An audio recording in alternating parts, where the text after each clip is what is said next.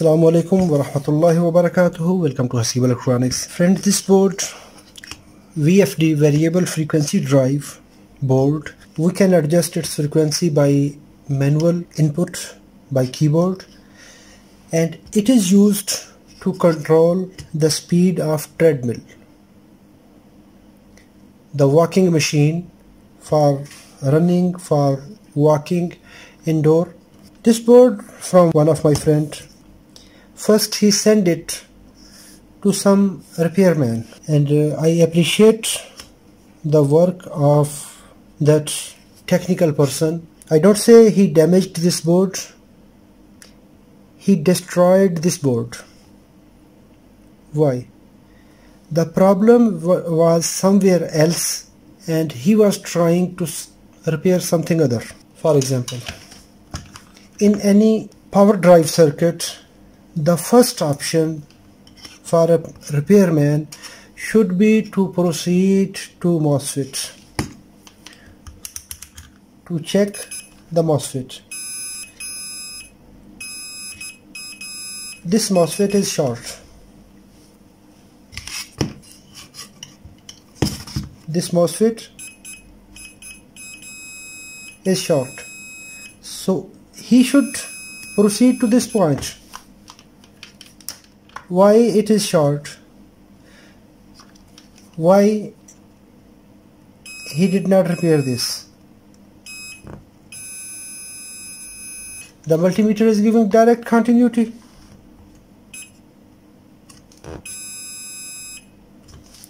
So he have to follow this portion. First of all, I will check it and we will discuss the circuit. If we see the circuit, it is very simple and slightly it is complicated as well. In the first step, if we see, here is fuse. Okay, I will take a look here. This fuse, from fuse we are taking voltage outside. Fuse, from fuse we have one capacitor voltage arrestor. At fuse we have two components connected here, 1 and 2, and 2 are connected here to this line, and this line is neutral line, ACN and ACL.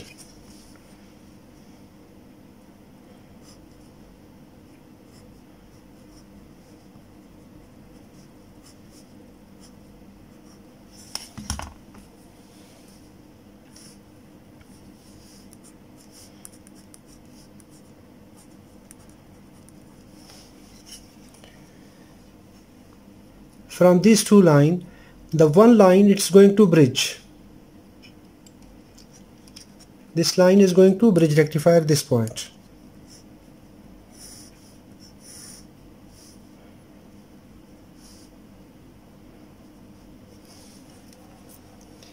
But if we see the second line, one line connected to fuse and second line from here, from this point to coming here to voltage arrestor, and then it is going to this point. This component 1, 2, 3 and black component. This is relay. This line is going to relay.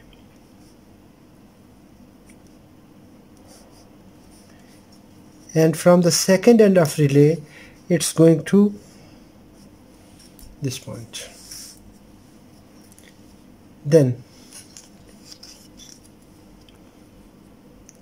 if we give closer look, from the same input terminal which is coming directly, it is coming to this NTC. So here we have NTC, another.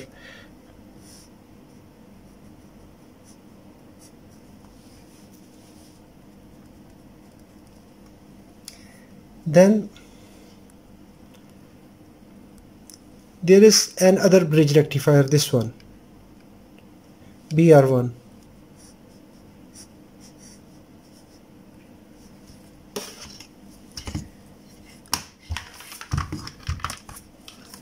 So this line is connected directly to the NTC input side. and NTC is 10 ohm. And the bridge rectifier, if you look at the second end, this end is connected to main line and it's connected to bridge. Outside of the NTC is connected to bridge, and the second side is connected to this throw hole downside. This point here is bridge, this one is bridge. So one point is connected through this NTC, this main line, this line coming here, NTC and bridge. And if you look this line from here, fuse, and it's coming directly to the bridge. So we can say from after fuse,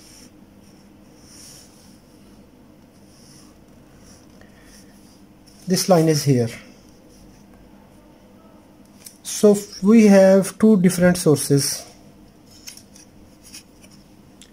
The main bridge, so it's connected here.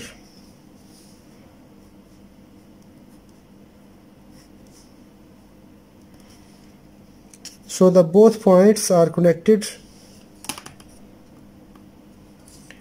to the capacitor, and there is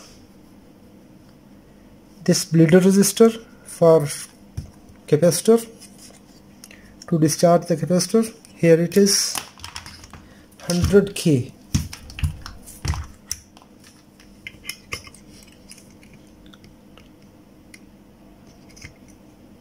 Because it's in parallel of the capacitor, so it's 100K resistor.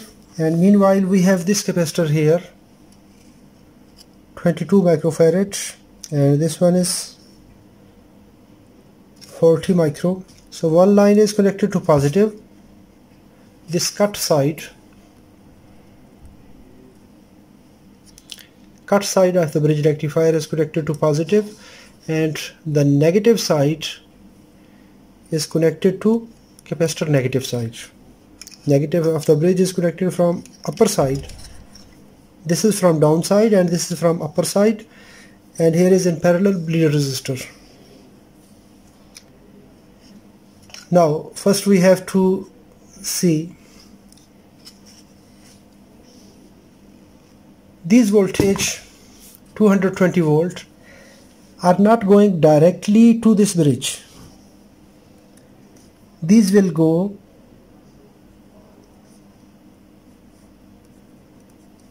RL1. When this relay will operate, when this relay, it have control here, control winding, and this line coming here, it will switch to this line when this coil will activate it. It will energize, the armature will shift the points. That time these voltage will transfer to this point. From this end, from inside is going to bridge this point. From this track, these voltage are going to this pin. So we can say we have a built-in switch, this relay switch, which is controlling the voltage to charge this capacitor. In normal condition, the voltage will go directly to this BR1. It will charge this capacitor. When this board go to some repairman, first of all he destroyed this transformer, and he also tested some regulators. Here is a regulator, 3-pin regulator. Maybe it was because we cannot test 7805 using multimeter, so he removed it, then it's gone. There are some components missing from this point. Now there is no transformer. It is TN277. So this transformer is not available. This component missing. From here component missing. 5 volt regulator for this microcontroller. So first of all, when we work, we must work logically. We should work in one line, in a streamline, in a proper way. Now if we go to this point, from this point we have positive voltage here. If you look this point, it is going directly to the output terminal. This is capacitor negative terminal. So capacitor negative terminal is going directly to the motor. This positive voltage, we have MOSFET here.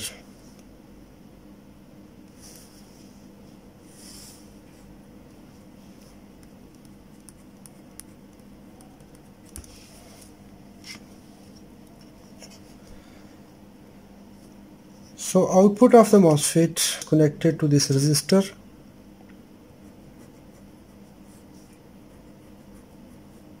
To resistor. In the center line we have two diodes. It's ER160 FCT, and these 2 points are connected to capacitor negative terminal.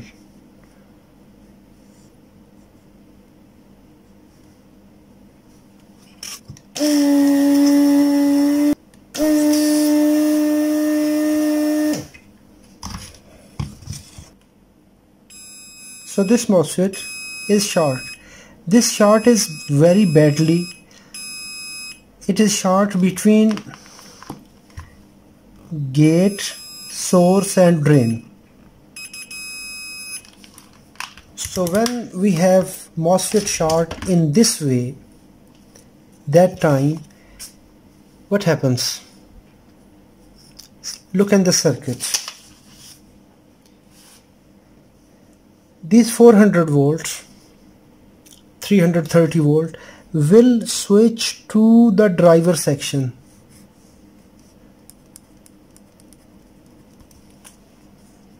Because this driver section, it is insulated gate. When insulated gate and gate is breakdown, so what will happen? The high voltage power supply, because here just only we have plus minus 15 volts. It is a signal area. When this signal area will pass, this positive voltage will pass to this driver, and we can see this driver, it is baked. It is burned out now very badly. So in this way, these high voltage passed to this driver section. When passed to this driver section, the voltage regulator backside damaged. Here these negative voltage go to this TNY. Here we have TNY 277. So this data sheet for TNY 2774 to 280. So its circuit is like this. The negative supply is going to source, and drain is connected to drive circuit for the transformer, and positive is connected to transformer positive side, and we take output. So the negative voltage from this capacitor are going to this IC pin number 5678, and pin number 3, this pin number 3 is connected to this winding, and at the same time there is one diode and one resistor and one capacitor in parallel. And in the output side, if we see 1, 2, 3 windings, it is center tape. Here we have two capacitors, 1 and 2, two capacitors, and we have two regulators. Then we have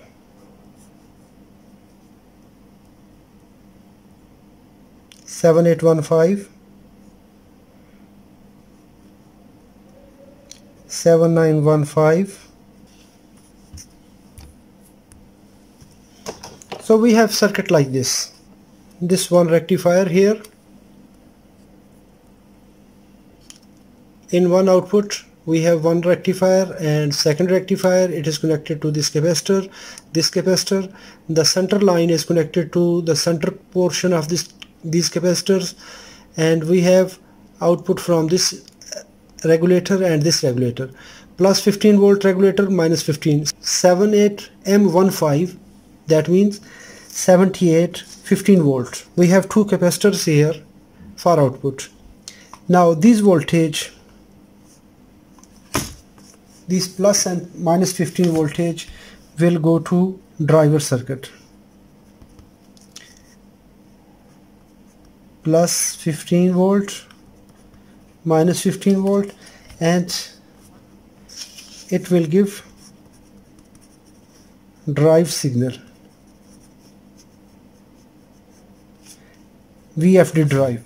This VFD drive signal is coupled to this MOSFET, and there is a microcontroller. It is PIC 16F680. This PIC 16F680, it is microcontroller. It is a computer, built-in computer to drive this VFD. It will give drive signal, optocoupler, and optocoupler will give high and low drive to this IC. Actually we have 4 optocouplers, 1, 2, 3, 4. 2 optocouplers for drive and 2 optocoupler in opposite direction.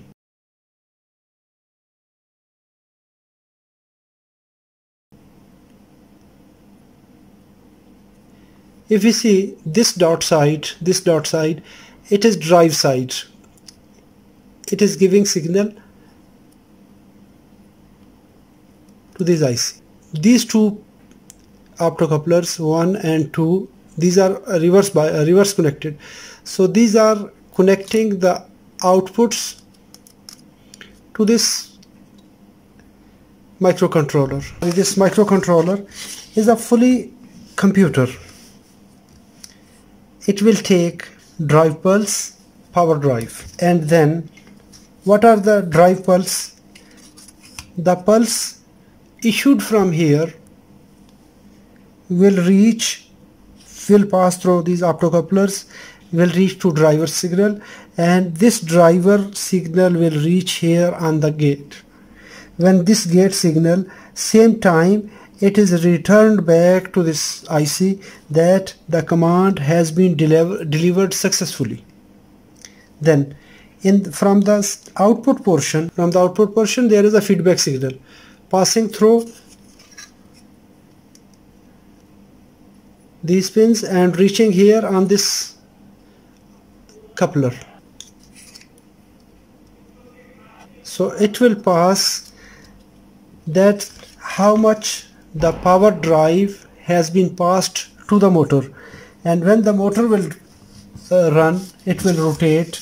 The same time it will check the pulse, and the same time this motor is mechanically coupled to encoder. Maybe it is optical encoder, maybe it is tachometer generator, anything which can transport the signal into some digital pulse. Sometime here is a proximity sensor. That proximity sensor close to any shaft, close to any metal part, it is placed here. When it will cut to this head, when it will pass closely to this proximity sensor head, it will generate a signal and we will take feedback here.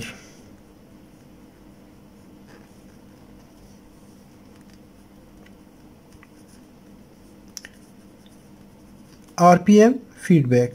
Here is connected keyboard. Then here is connected safety. A magnetic reed switch 5 volt are applied to this switch, and there is a magnet which is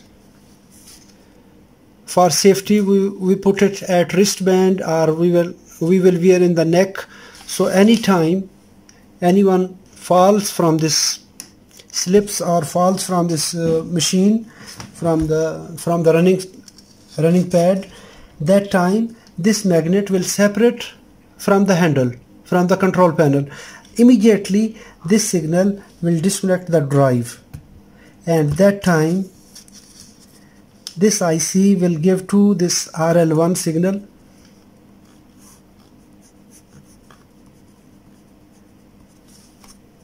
this RL1 signal, when anyone need to power on, he have to push this one, and it takes VCC from this 15 volt. From 15 volt to 5 volt plus 15 volt to 5 volt regulator at this point, these three capacitors, and it will apply VCC voltage to this microcontroller. When we power on, direct power will reach this bridge, capacitor will charge, this IC will generate voltage, switch to the transformer, and we will take voltage. This area will be biased and this IC will biased, and it will ready to take the command. At the same time, it will display on the display panel. It will send display at the display panel, and 5 volt are here, and it will communicate with display and interface.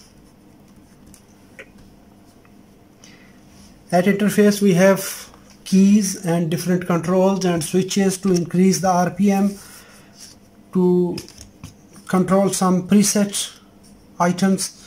So this will give feedback, and it will always checking and monitor the control panel, and it will power on this relay. When we need to power on, we will power on, and it will check the CFT. Then this will turn on, it will turn on this relay. Our first condition, because here is a power drive, at this point there is a DC motor, brush DC motor, because it gives a drive pulses. It will generate, the microcontroller will generate the signal, and it will give through optocoupler to the drive circuit, and this drive circuit will drive this MOSFET, and this MOSFET will switch these DC voltage to the motor through this MOSFET. If this MOSFET is short, it will send the voltage directly to the motor, and in this case short to drain, source and gate. So these voltage are fed to this driver IC, so this driver is damaged very badly. So when it is damaged, this portion is also facing problem. Yes, then there are ICs here that are operational amplifiers. These check the voltage feedback and the amount of current flowing through this resistor. From the center point, it is sensing the current from these two resistors, the center portion.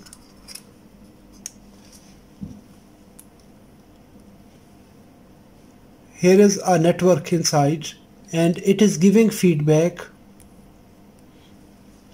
to these operational amplifiers, and these informations are sent back to the microcontroller, that if there is a motor short circuit, if there is a problem, that time it will stop the command, because it is too much safe circuit. And if we need 4 km/h running speed, walk speed, jogging speed, it will set the frequency, and it will receive the pulses from this proximity sensor, from this generator, from tachometer, from resolver, anything for feedback, from optical encoder, anything that is giving feedback, these pulses here. So it will take feedback. How much? Because it is software embedded, and we can control any pin for any function. So we can define the registers in the software, which pin will do which function. So we can independently we can drive, and there are some error indicators, there are some power indicators which are being derived from this IC, and there is error indicator. If there is some fault, suppose there is overcurrent draw, it will give fault and it will stop the function. If there is MOSFET short, it will show the error. So in that case, we have to identify the safeties. Suppose this safety switch is not working, it is not giving, this read switch not working, it will show the error. If the keyboard is fail, it will show the error. If the optical encoder is short, it is not giving a proper input, it will give feedback. If it sends the drive signal to MOSFET and MOSFET cannot receive this signal or cannot give feedback, that time it will show error. If the voltage at this point, this current sensor iSense, if this current sensor cannot take the output from voltage from this pin, the center point of these two resistors, at that time it will show the error. So in any case we have to follow that commands. What are the conditions? Now most of the time in these boards we find this rectifier short circuit. If it is short, replace it. In this condition, this MOSFET is short, we have to replace. But now this board is in very bad condition because I have to calculate the transformer. Now how we can calculate? Because this transformer is missing, we have 15 volt regulator, that means I should have 19 plus voltage here on these two capacitors. So this transformer, this flyback must give me output plus minus 20 volt. If I will take plus minus 20, because here it is plus minus 15 volt and 1 volt, 1.5 volt margin, and more than that I have to select the upper limit to drive it in worst case. So I have to select it approximately plus minus 22-23 volt from center tape winding. So I have to design a transformer, because the original transformer, the last man he installed, removed and did not install back. Then we have to recover this area. So we will go step by step. This type of any VFD, we have to check first of all the initial SMPS circuit, that is the basic powering up to this board. First of all we have to check the voltage at these two capacitors and these two capacitors. This unregulated voltage and here regulated voltage. What the voltage level should, that depends upon, if we are here it is installed 7915 and 7815, so here must we find plus 15 minus 15, and here it is, if it is here is 7812 7912, so here we will find 12 volts. We have to check 5 volt VCC for this microcontroller. When we power on, when we turn on, after that we should find voltage on this capacitor. If we don't find voltage on these two capacitors, we have to check regulators. Then we have to check these capacitors. Then we have to check this capacitor on this voltage on this capacitor. If we don't find voltage here, that means bridge rectifier, the fuse, because from fuse we are getting voltage through this NTC, bridge and this circuit. This is separate circuit, power supply circuit, and this is the main power circuit, that is separately. Then if we find voltage here, AC voltage here at this point and this point, Then we have to check this relay. Then we have to check DC voltage at this point, turn on power, and when power on command is applied and there is no error, here should be voltage. So if we find voltage here and the relay tries to transfer but the voltage are not transferred to other side, that time we have to replace this relay. Why? If you look at diagram, the AC voltage should pass to this bridge. One line is connected directly, the second line is connected to this. So this relay drive is from this microcontroller. When all safeties are fulfilled, all voltage are okay, and power on command is applied, that time it will turn on the power. If there is current flow without command, that means this MOSFET is charged, that time it will turn off this relay and it will cut the power. So we have to check these components in that case. If it is directly going to off condition, it does not power on, so we have to look these items. Friends, I hope so this video is helpful for you. If it is helpful, remember me in your prayers and hit the like button if you want. If there is some mistake, something wrong, please indicate the error. It will be your great contribution to my efforts. If you find something wrong in the video, please let me know, and in that case you must make thumb down.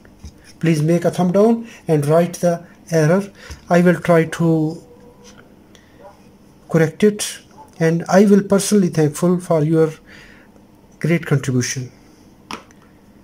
Thanks for watching. If you have not subscribed to my channel, you can subscribe if you want. Thanks for watching. Assalamu alaikum wa rahmatullahi wa barakatuh.